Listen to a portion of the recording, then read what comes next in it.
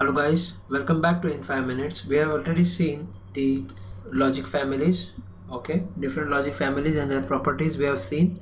Now depending on that function and particularly fan in fan out characteristics, we are proceeding towards the new topic, TTL to CMOS interfacing. TTL to CMOS interface simply means we have a TTL driver or the TTL output profile which is going to drive the CMOS gates. Means how to drive CMOS with the help of TTL. Now to drive CMOS with the help of TTL, the output properties of the TTL should match with the input properties of the CMOS families. Now what are these properties? Let us see.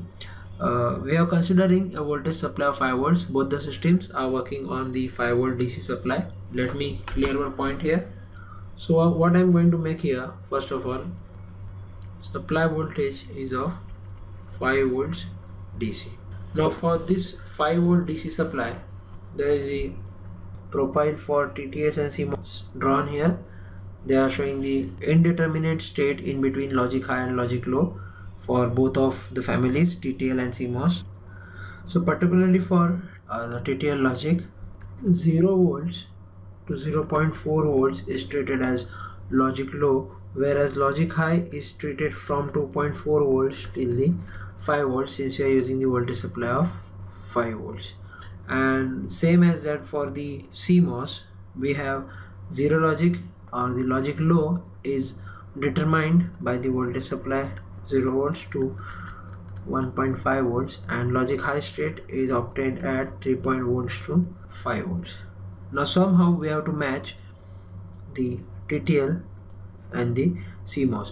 Now TTL is going to the input side and CMOS is nothing but the load, and we have to match the logic low and logic high state of the both of the logics. That is called as the interfacing.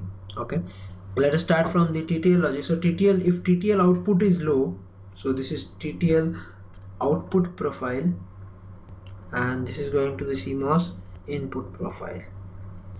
Now this output profile of TTL showing logic low for 0 to 4.4 volts.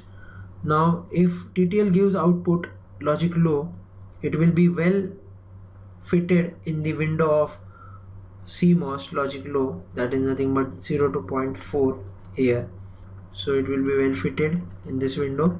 So no need to add up some changes because logic low is same as for both. For the worst case condition, logic low is 0.4 volts in the TTL logic. That is also fitted well because it is having range from 0 to 1.5 volts in the CMOS family. So no need to do any changes for logic low.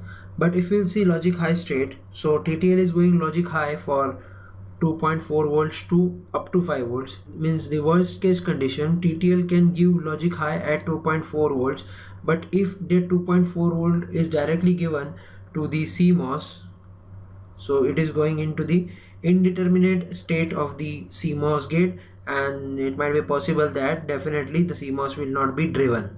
Okay, so that will be a major malfunctioning. So somehow we have to correlate 2.4 volts to 3.4 volts.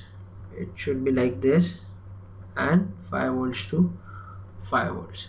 Means somehow we have to pull up this 2.4 volts. Means whenever there is a TTL output 2.4 volts, it should be given to the CMOS as 3.5 volts. So we have to boost up the voltage by some procedure.